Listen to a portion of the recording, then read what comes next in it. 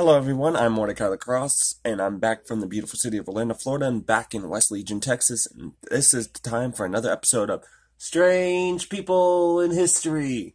And this Strange People in History video is about, well, I'll have the name appear here. Her first name is Julie D'Abigine, and the last name's D'Abigine or something like that.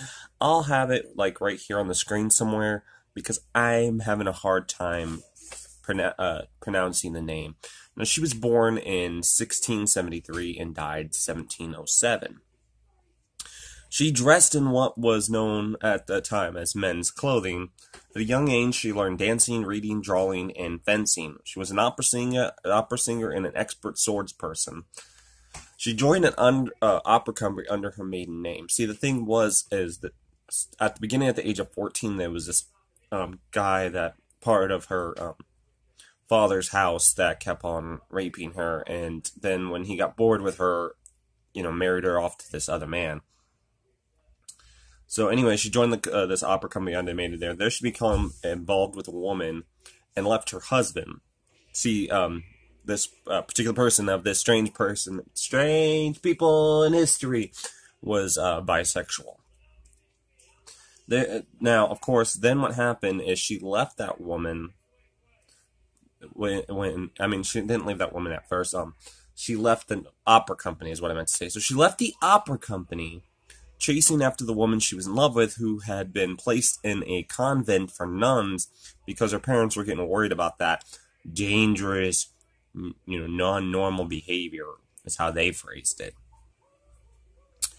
And so they both escaped from the convent by grabbing a dead body of the nun and then lighting the convent on fire. Of course, later on, she was charged as under the laws that men were judged by for her crimes, and was sentenced to death by fire. But she escaped from Paris, where she was at the time, so she wouldn't have to face those charges.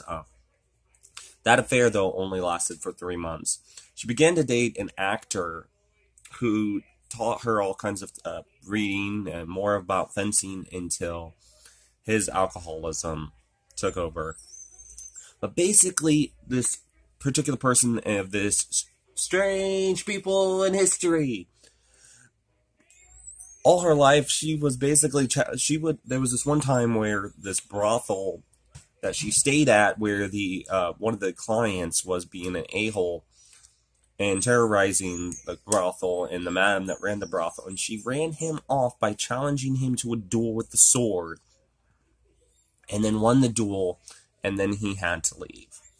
So anyways, I'll leave all the info in the description bar below, and some links to it and whatnot, and also I'll leave this week's Small YouTuber Army playlist, and all that in the description bar below. I'm Mortika Lacrosse. Until next time, stay strange.